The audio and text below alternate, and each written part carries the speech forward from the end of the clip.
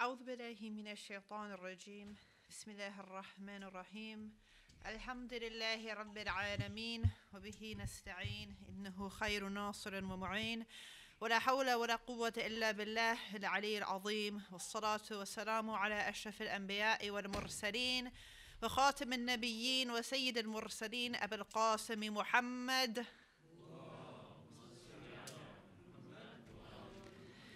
وعلى أهل بيته الطيبين الطاهرين المعصومين المظلومين. The soldiers went out one by one. None will be left before it's done. Husayn looked at Ali Akbar and knew the time for him had come. O Ali Akbar, let us see the face of truth and prophecy. Your smiles the universe to us, your eyes are paradise to me. But now his body lies there dead. Husayn, it's all just as he said. The one who looked just like Rasul, his turban's bloody on his head. The one who looked just like Rasul, his turban's bloodied on his head. قال الله تعالى في محكم كتابه الكريم بسم الله الرحمن الرحيم ولا تحسبن الذين قتلوا في سبيل الله أمواتا بل أحياء عند ربهم يرزقون فرحين بما أتاهم الله من فضله ويستبشرون بالذين لم يلحقوا بهم من خلفهم ألا خوف عليهم ولا هم يحزنون آمنا بالله وصدق الله العلي العظيم صلوات. We're going to continue today with a subject I understand you were discussing last night, and that is the illustrious figure of Hazrat Ali Akbar, peace be upon him. And of course, we respect all of the Shuhada of Karbala and the family of Imam Husayn alayhi salam. However, why perhaps I'm giving this name some special respect, inshallah, will be clear throughout this discussion. I'm going to embark on something we don't often necessarily hear about, although it's a very obvious subject. It may be discussed from time to time, and that is, what do we actually know about Ali Akbar, peace be upon him? Because when it comes to the lives of the Shuhada of Karbala, or for that matter, even the lives of the Imams before their Imamate, such as the life of Imam Husayn alayhi salam before Karbala, we don't actually hear very much. And if you open a biography, I'm sure you've had this experience. You sometimes want to know more about the life of Sayyidah Zainab, peace be upon her, or Imam Husayn. Sometimes you open the biography and it's about everything but them, right? It's about their times, the political situation, it's about Saqifa. And you find maybe only a few pages that you can actually say, according to our modern standards, this is about their actual lives. Now, this isn't some great conspiracy by biographers. There's a couple things going on here. One, of course, is that in the tradition which we inherited as Muslims, there was a great focus on genealogy, and we will discuss genealogy today, in part because I think there is a lesson in that to be had. But that was a focus when discussing people among the Arabs of the prophetic era. But also, to be honest, we do have a limited amount of material on these figures, for whatever reason. Of the material we have, some people might question the reliability of some of it. So it can actually be quite difficult to present a lengthy discussion on their lives. I don't claim to have a great amount of detailed findings, but these are some things that are found really scattered throughout our books with respect to his life. And inshallah, we will be able to derive some general lessons about that. So, one of the things I think we can look at with respect to Hazrat Ali Akbar, peace be upon him, is whether or not the greatness of a person lies in their ancestry or in their actions. Is it, as the Arab genealogists used to imply, that one's worth comes from one's ancestry, especially one's paternal ancestry? Or is it in the choices we make as human beings? Today, of course, we do tend to focus on the latter. One could very much argue that Islam also focuses on the latter, that I am not accountable for what my parents do, or we're not accountable for what our descendants do. We are accountable for ourselves, and we will stand before Allah with respect to the choices that we make for ourselves. However, And I'm going to insert this point here because I do think it's important. As I mentioned previously, we have inherited a tribalistic view of history. And the historical literature that we have about Karbala treats it in the light of tribal alliances, tribal relationships, and tribal conflict. So I'm sure all of us have heard the account of Karbala as relating to an essential tribal disagreement between the Umayyads and the Hashemites, or going back even before the time of the Holy Prophet, may Allah's peace and blessings be upon him and his family. And many times, Islamic history is cast in this genealogical light. I am personally of the view that I think this is something we should be thoughtful of, and if we choose to present history that way, be mindful of the fact that we are taking a approach which may or may not necessarily be the approach that the Imams and Holy Prophet, peace be upon all of them, wanted us to take. At least I am very cautious about putting too much of a tribalistic focus when retelling sacred history. I just want to put that point out there. It's up to you what you choose to do with it, because it is very entrenched in our mindset, and we don't even think about it. I mean, I remember once I was asked to teach at a weekend school, madrasa, for students, and they gave me a book to teach Islamic history, and that's basically what it was about. It was a book that was in Arabic, and they expected me to translate it, and it just took this very tribal approach, Abdul Shams, Abdul Manaf, and so forth.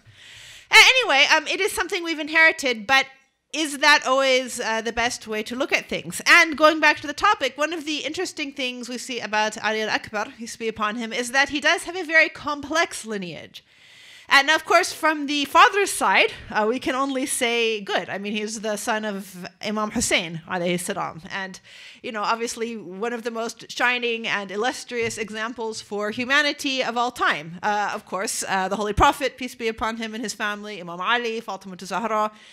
So obviously from his father's side, he's got the best of the best. And so sometimes when you look at these genealogical charts, they'll only list that side. It's from his mother's side that it actually gets a little bit more complicated.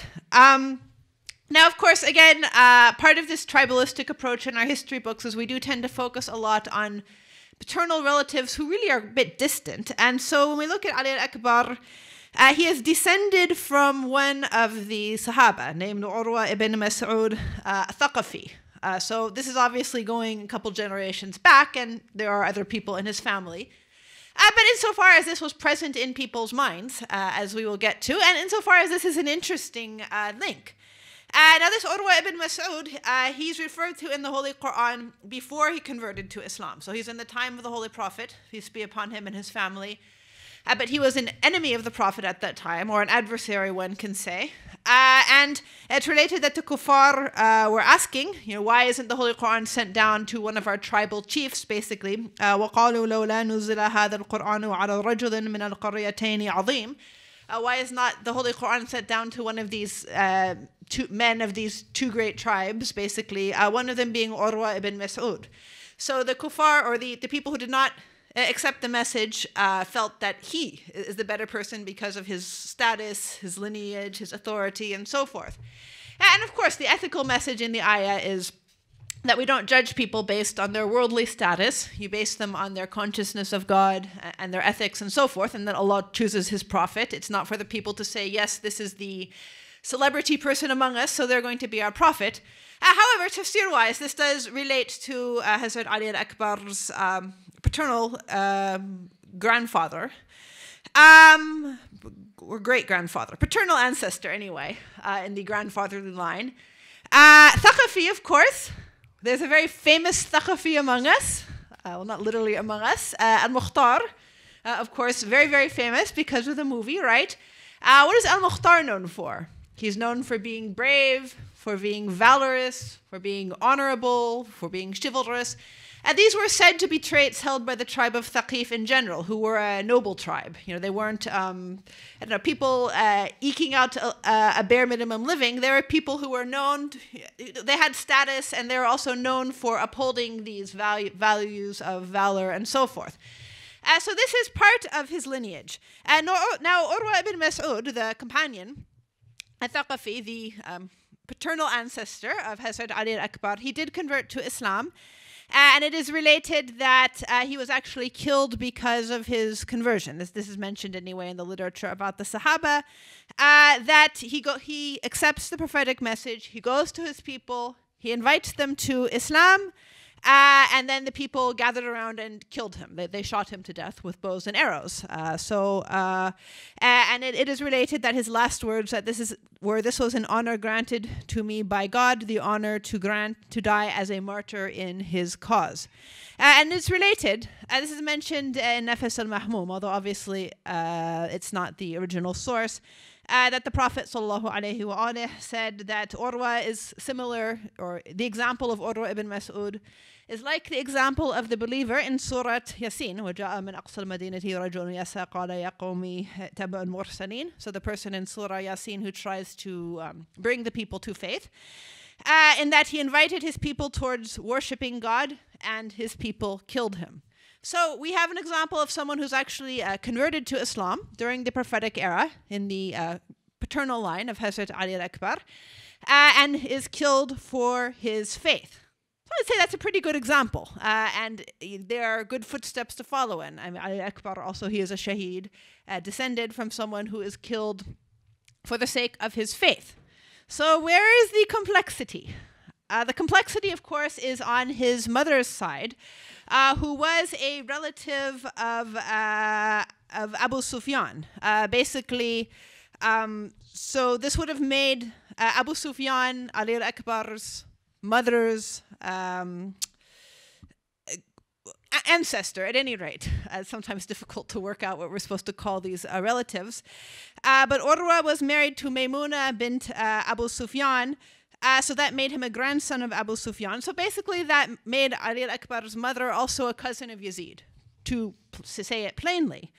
And so obviously this is a very different kin link. So we actually have someone who's by blood related to both the Umayyads and the Hashemites. So you've got basically the best and the worst, to put it bluntly, by blood. Now, blood, of course, does not dictate one's life, but it is a thought-provoking mix. It is a reminder that in this era, there were a lot of complex tribal and marriage relationships that cross a lot of these boundaries we have today. Of course, to make it more complicated, although she is related to the Umayyads, her aunt was actually married to Imam Ali, peace be upon him. So again, we've got a very complex link here. And it's interesting that this is related from Abu al-Faraj al-Isfahani, someone who wrote a lot of biographical accounts and so forth. It's related that Muawiyah once asked, Wallahu a'lam, but it's related that he once asked who is most worthy of the caliphate. So this is Muawiyah speaking. So the people, of course, knowing the correct answer to the question, they said, you, Muawiyah, you are the most worthy of the caliphate. Obviously, they're going to say that. And he says, no. And according to this account, it goes without saying this is not a Shi'i account, this is a Sunni account. It says, no, the most worthy person for the Khilafah is Ali ibn al-Husayn, ibn Ali, because he has three things. So again, Muawiyah is answering according to the tribal ethos of the time. He's not speaking of Ali al-Akbar's personal qualities, although of course he could speak of them, but he speaks about his lineage. He says he combines the valor of Bani Hashim, so the battle prowess and bravery of Imam Ali, the generosity, we'll put some quotations marks around this, generosity of Bani Umayyah, and the honor of the tribe of Thaqif, because again, Al-Mukhtar's tribe was known for being very honorable, keeping their word, not fighting deviously, and so forth.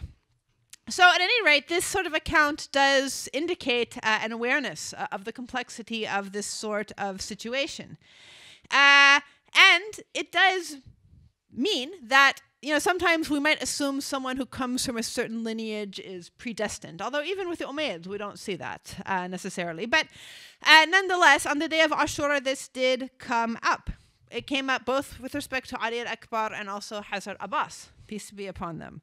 Also before the day of Ashura, what is said to Hazrat Abbas, peace be upon him, what offer is made? It's related that Shimr, la'natullahi alayh, said, where are the sons of our sister? Where is Abbas and our brothers? And then they offered to Hazrat Abbas that you are secure. You have a relationship to us, so come to our side. We will not hold you to accountable. Don't give your life like this. There's no need for you to get killed. Come and be secure with us. And now, incidentally, I have heard the commentary on this narration that perhaps this is not meaning that Hazrat Abbas is a direct relative of this particular individual, but it's sort of a general relative for marriage. In any case, there was a relationship by blood or by marriage such that the enemies offered him immunity. So he has a choice. He could take the choice. He could say, thank you, I've come with you this far, and this is all. Of course, God forbid he's not going to do that. He says, the curse of Allah be upon you and your security. Are you offering this while the son of the messenger of Allah has no security at all? And are you ordering us to be obedient to these people whom Allah is basically sending to hell for their deeds, of course? So Hazrat Abbas, peace be upon him, he is offered this. And he says no. So he has the choice, and he takes the choice. Similarly, on the day of Ashura, something very similar is related with respect to Ali Akbar. Someone says, Ali, you have a blood relationship with Yazid, and we wish to safeguard this. We don't wish to fight our own kinsmen, so we can grant you security. So he could have been at a crossroads. I'm not saying he would have been. I'm saying he could have been. And it's related. He said, no, the relationship I have with the messenger of Allah, sallallahu alayhi wa alayh, is more worthy of being safeguarded. This is the choice I make, to stand with the Prophet, to stand with Imam Husayn. And then at that point it's related, he said his famous words, Ana Ali ibn al-Husayn ibn Ali, nahnu wa rabbul bayt, awla bin nabi. Which has been rendered into English. I am Ali ibn al-Husayn ibn Ali. I swear by the Kaaba, none is better for the caliphate than we. A illegitimate son will not judge us by his wicked whim. Our chaste house is where Muslims' true guidance doth stem. In defense of my father, I will strike with my sword, with the blow of a Hashemite who serves the great Lord. And of course, this is impromptu poetry narrated from them on the day of Ashura, not dissimilar to what is related with respect to Hazrat Abbas, peace be upon him. When he reaches the river, what does he say when he sees the water in front of him? He's very thirsty. He's very exhausted. He could have drank the water and renewed his strength, and no one would have blamed him. He says, Ya nafs min ba'ad al-Husayni huni wa ba'adahu la kunti an takuni. O self, before you is Hussein, not after him should you remain. Can you quench your thirst that wants him slain? It's not the faith that you maintain. So this was the kind of eloquence that is related from them. So both of them are actually offered the opportunity to have a way out of the battle on the day of Ashura, and they both decline and prefer to give their lives instead in the way of Allah Ta'ala. So that's just a bit about the genealogy of Hazrat Ali Akbar, peace be upon him. Now, one of the more detail-oriented questions that comes up is, when was he born? And how old was he on the day of Ashura? Generally, we, myself included, do get a mental image of him as being in his late teens. For whatever reason, this is the portrayal we use. Historically speaking, there are actually a couple different viewpoints which relate to whether or not he was older or younger than Imam Sajjad, peace be upon him. And one can surmise there is a confusion in the historical books, probably because both of them were named Ali ibn al-Husayn. So maybe some people mixed up these two names. The dominant view that you find among researchers and historians is that Ali Akbar was born in Sha'ban in the 33rd year Hijri. So he would have been a bit older than we imagine during the events surrounding Karbala, albeit there is a minority view which says he is a bit younger than Imam Sajjad. And the idea that he was older than Imam Sajjad, many of us have heard it many times because it's related in the dialogue between Imam Sajjad and Ibn Ziyad, when Ibn Ziyad asks Imam Sajjad, peace be upon him, who are you? And he says, I am Ali ibn Husayn. And he says, obviously a very devious statement, he says, did not Allah kill Ali ibn Husayn? Meaning my forces killed Ali ibn Husayn, but he's blaming Allah, as we were discussing the other day. And he says, no, I had an older brother named Ali ibn Husayn, and you killed him. So the dominant view, as I mentioned, is that he is a little bit older than many of us do tend to envision. Without getting too much into the life and times, just to put this in some historical perspective, to make a sort of mental timeline, if you will. At the time of his birth, Imam Husayn alayhi salam would have been about in his late 20s, if any of you are in this age group. Maybe you even have children. And Imam Sajjad, peace be upon him, would have been born about 4 years later. Now, in the 35th year Hijri, so Ali Akbar would have been about 2 years old, Imam Ali formally accepted the Khilafah and they moved to Kufa. So everything is moved to Kufa now. And Imam Ali was killed only a few years later, so in 40 AH, or when Ali Akbar would have been 7, according to this. And at that point, the Umayyads took power. There's the peace treaty between Imam Hassan and Muawiyah, and then the events in Karbala take place in the 61st year of Hijri. So this, of course, is a time of great change for the Muslim world. So that is, in any case, a point that biographers oftentimes bring up. Now, a question that sometimes people ask too, and again, this points to the paucity of literature in our sources, and where sometimes we need to look at a sort of oblique way to find out things about people. Some people might ask, was he married? Did he have children? And again, I think many of us, myself included, do have a mental image of him as being someone who never had the opportunity to marry and never had the opportunity to have children. Salawat.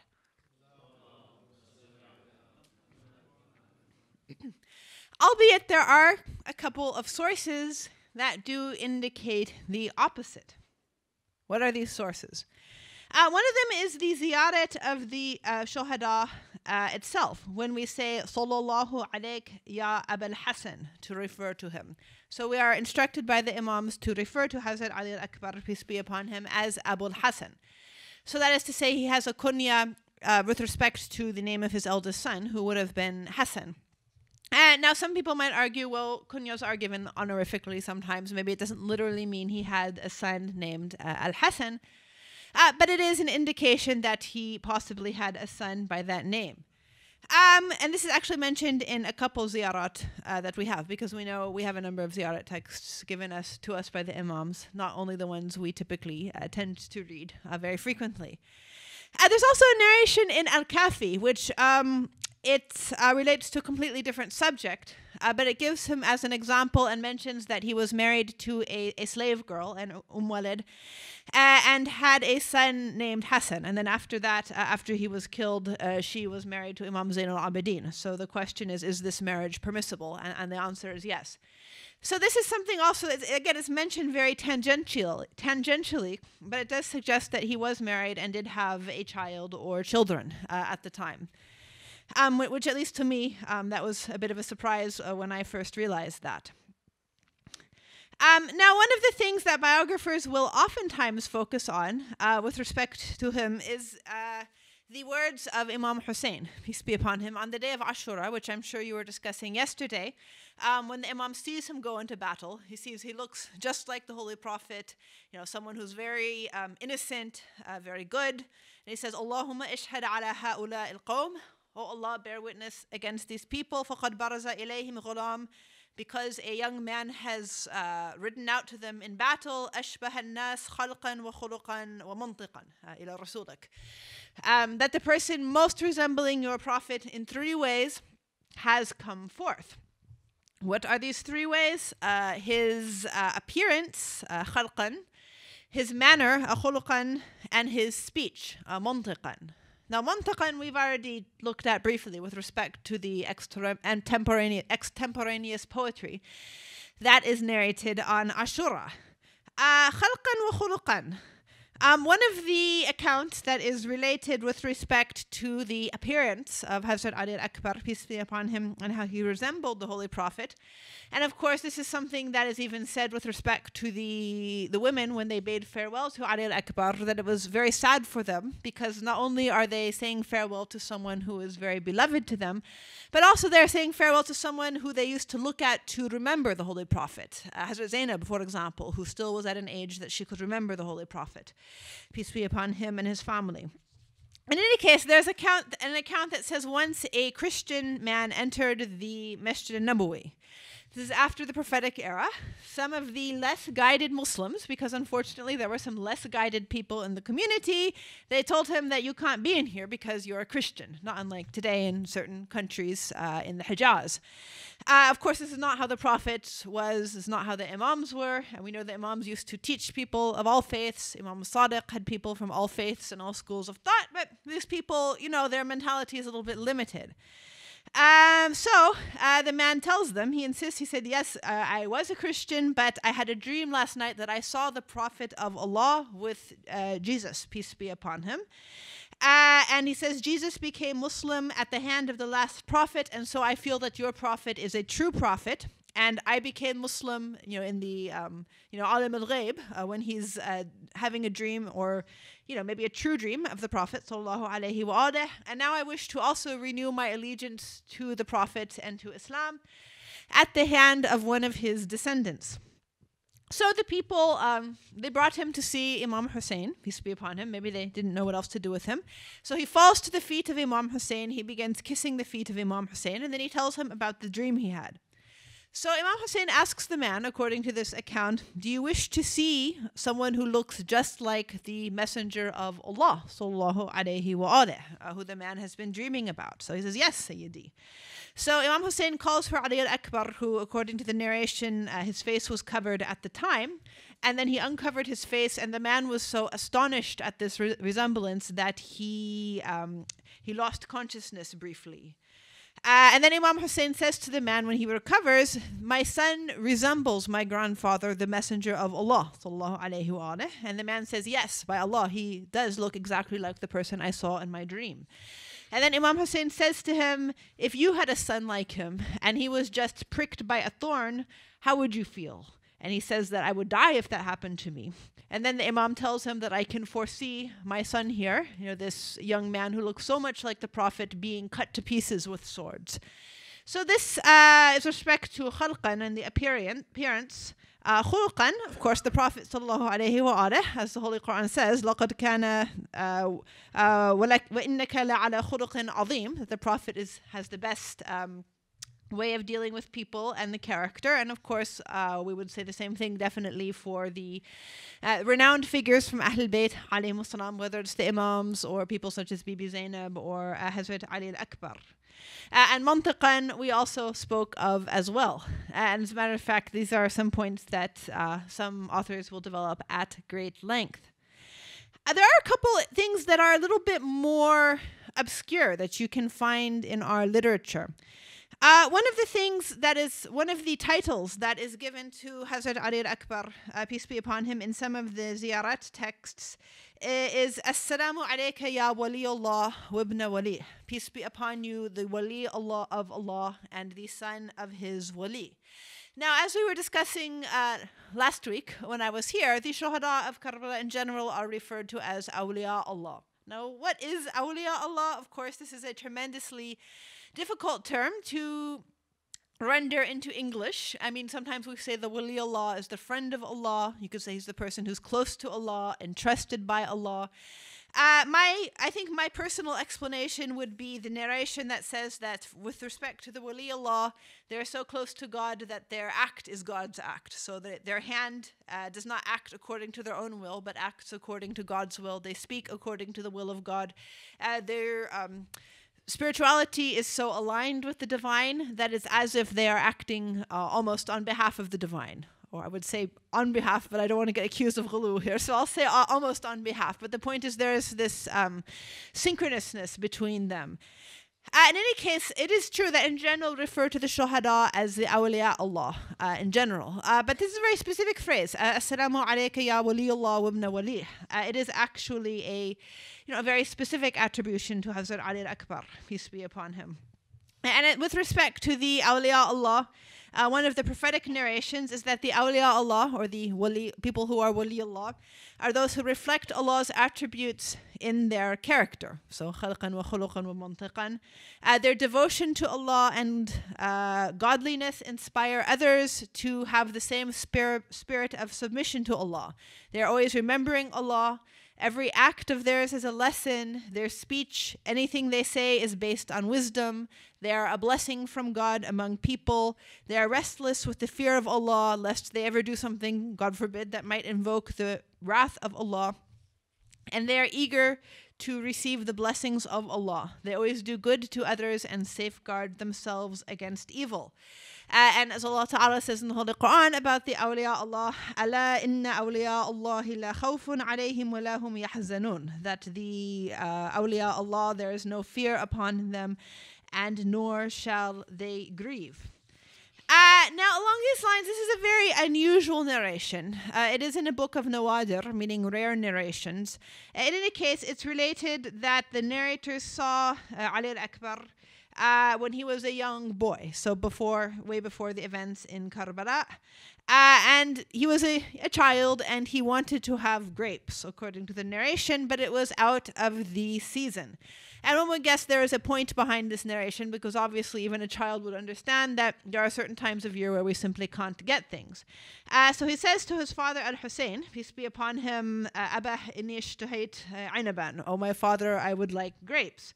So it says that Al-Husayn, peace be upon him, he strikes the pillar in the masjid, and he took from it grapes and bananas outside of their season, like is in some of the accounts with respect to Bibi Maryam, the Virgin Mary, peace be upon her. And he gave them to him, and then he said, my son, this is from the fadl, or the, bounty of what Allah has granted us. And then it gets to the point, he turns to us and says, but what is with Allah for the awliya Allah or the wali Allah is better than that. That this is just a very ordinary miracle. Food, of course, it is important. It's necessary, but this is nothing compared to what the capacity of the awliya Allah is, or what Allah would grant them due to their spiritual status. And we do have any number of narrations about these sorts of miracles surrounding the Imams. Even today we see many miracles surrounding them. So it would not be impossible. It is a different sort of narration. And there is one other that is very similar as well, and this is in some of the accounts on the day of Ashura, and it relates to a narration in the Sunni books about Imam Ali alayhi salam. It says in the Sunni books, it says that the Prophet, peace be upon him, and his family said, "La tasubbu aliyan." God forbid, of course, do not curse Ali, فَإِنَّهُ مَمْسُوس بِذَاتِ اللَّهِ تَعَالَى, because he is someone who is touched by or engulfed in or next to the essence of Allah Ta'ala, the Dhat Allah. So, of course, it would not be unusual for the Holy Prophet, sallallahu alayhi wa alayhi, sallallahu Muhammad wa alayhi Muhammad. It would not be unusual for the Holy Prophet to predict what is going to happen in the future, and that there will come a time when people would curse Imam Ali, peace be upon him. So for him to say this narration or this hadith is not definitely nothing unusual. The description of Imam Ali alayhi salam as someone who is connected to the essence of Allah, this is, I think we would agree with this. Yes, he's someone who's very close to the essence of Allah. Is he not someone who, when asked if he sees Allah, says, would I worship someone whom I do not see? So that he senses or sees the presence of Allah with the eye of his heart. So this is with respect to Amir al-Mu'mineen, the commander of the faithful, Ali ibn Abi Talib, peace be upon him, in some of the Sunni books. This is also related with respect to the day of Ashura. According to the account, when Ali Akbar was preparing to go out for battle, he went to say farewell to the women. And they were greatly distressed to see him go out and be killed, especially after so many shuhada had been killed. And so the Imam says to them, he says, leave them. فَإِنَّهُ مَمْسُوسٌ فِي ذَاتٍ وَمَقْتُولٌ فِي سَبِيلِ اللَّهِ. Leave him because he uses the same phrase, he is with the essence of Allah. He is attached to the essence of Allah. And he is going to be killed in the path of Allah Ta'ala. So this shahada, this martyrdom is coming very soon. And he's going to take his final step towards Allah Ta'ala. And this is really, again, a very evocative phrase. And of course, already, we say that he, along with the rest of the shuhada of Karbala, are at this very high level. But to describe him, even at this point, despite not being one of the ma'sumin, formally speaking, like we say the 12 Imams and Bibi Fatima and the Holy Prophet, peace be upon him, are the formal ma'sumin in the Islamic era. Nonetheless, to describe him as being, if you will, tangential in the sense of touching the essence of Allah is really a very heavy statement and a very thought-provoking statement. Something I think about sometimes when we hear Assalamu ala al-Husayn wa ala Ali ibn al-Husayn wa ala awlad al-Husayn wa ala ashab al-Husayn. That there is a special mention of Hazrat Ali Akbar that we mention on the day of Ashura. And of course, one of the most famous conversations that I'm sure you mentioned last night was when, on their way to Karbala, he overhears his father Al-Husayn alayhi salam repeating, Inna lillah wa inna ilayhi raji'un. Inna lillah wa inna ilayhi raji'un walhamdulillahi rabbil alameen. To Allah we belong and to Allah we return, and praise be to Allah, the Lord of the worlds. So we know that Ali Akbar, peace be upon him, asks his father, why is it that you are saying this? And the Imam tells him that I fell asleep for a moment and I saw a horseman saying, these people are marching as fate marches towards them. So I realized that we ourselves are the ones who are being spoken of and eulogized and lamented. And Ali Akbar says these famous words, are we not in the right? And the Imam says, yes, by the one to all of his servants, Allah's servants will return to him, we are in the right. Then, O my father, we do not mind dying as long as we are in the right. So this is, in fact, the decision that he made at that point on the day of Ashura, when some people offered him the decision to leave, but of course he stands with the Imam. Inshallah, may we all do the same as well. And so Ali Akbar was among the latter shuhada to fall. But the moment came where there was virtually no one left in the camp who could stand for the Imam. And one of those last people to fall on this night was Hazrat Abbas, peace be upon him. And of course, Hazrat Abbas, someone who's remembered for his valor, his bravery, his chivalry, and one of the shuhada who did not fall in battle. He did not fall intending to go out and fight with the sword. We know he went out to on the mission to collect water, especially for the children who were parched with thirst. As one of the poets has said, Ya Abbas, you're the bravest one of us. Ya Abbas, you're the bravest one of us. As you're daring to bring water, they're preparing your slaughter. And the many enemies, in fact, despite the fact that there were so many of them, still they were very intimidated by Hazrat Abbas. And he was able to actually get through to the Euphrates, whereupon he declined to drink water and instead would not drink before his Imam. Ya Abbas, you're the bravest one of us. As you're daring to bring water, they're preparing your slaughter. And then what happens. Oh, flag bearer, where's your hand? Is it bleeding on the sand? Will Sakina understand? You fulfilled her last command. So Al-Abbas, he fell. Ali Akbar had fallen. One by one, the companions, the shuhada, had returned to their Lord. Who was left? There was one soldier of the Imam who was left. And one of the accounts of this that I think is most heart-wrenching is with respect to what is mentioned after the events of Ashura. When Al-Mukhtar's forces captured Harmala, la'natullahi alayh, and they had all of the enemies of Allah who were captured confess to their crimes. And Harmala, although he was a very cruel person, he confessed, he bore witness himself that on the day of Ashura, I shot 3 arrows. But among these arrows that I shot on the day of Ashura, there's only one of them that really breaks my heart. So they told him, tell us what it is you did on the day of Ashura against Imam Husayn and the companions of Husayn and the family of Husayn and the family of the Prophet sallallahu alaihi wasallam. He says, with one arrow, I shot it at the heart of Al-Husayn. I shot at the Imam, but this is not the arrow that breaks my own heart. And one of my arrows I shot at the eye of Abu al-Fadl al-Abbas. I am the one who put out the eye of Abu al-Fadl al-Abbas, so that he couldn't see as he fell from his horse, and as he realized he would not be able to bring water back to the camp. But this was not the arrow that broke my heart. No, there was one arrow that still, I cannot get it out of my mind. And it was a very large arrow that I used, much larger than I needed to do. And I took it and I aimed it at the neck of that child, the young infant child of Al-Husayn. I aimed the arrow and it struck him in the neck. The blood was flowing from the neck of that child.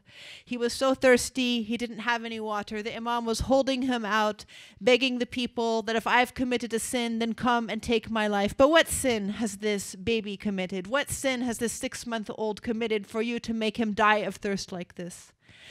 And then he took the baby, he held him up, and I took the arrow and I shot it and I slaughtered the child. He says, فَذَبَحْتُهُ مِنَ الْوَرِيدِ إِلَى الْوَرِيدِ. I slaughtered the child. And I watched as his blood flowed into the arms of his father. His father, Al-Husayn, looked up to the heavens. His family had been killed. His brother Abbas had been killed. His small band of supporters had been killed. And now he was standing there with his child, holding him up to Allah. The last sacrifice. إِنَّا لِلَّهِ وَإِنَّا إِلَيْهِ رَاجِعُونَ وَسَيَعْلَمُ الَّذِينَ ظَلَمُوا أَيَّ مُنْقَلَبٍ يَنْقَلِبُونَ وَالْعَاقِبَةُ لِلْمُتَّقِينَ.